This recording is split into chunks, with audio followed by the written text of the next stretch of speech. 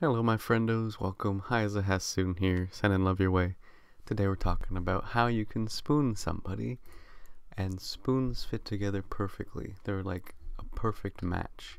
So to master the spooning technique, you need to establish your spoon size.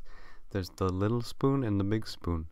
The little spoon is typically the smaller partner. The big spoon is the more dominant masculine partner.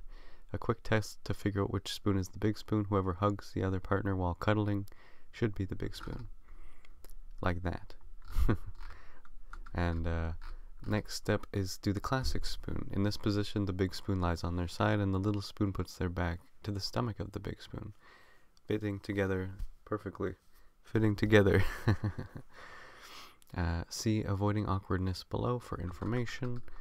Basically, you can just, especially if you're the same height, it's pretty easy to spoon. Do the old ball and spoon. In this technique, the big spoon lies on their side and the little spoon puts their back to the stomach of the big spoon while also lying on their side.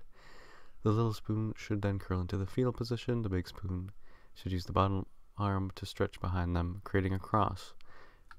Basically, you just do this.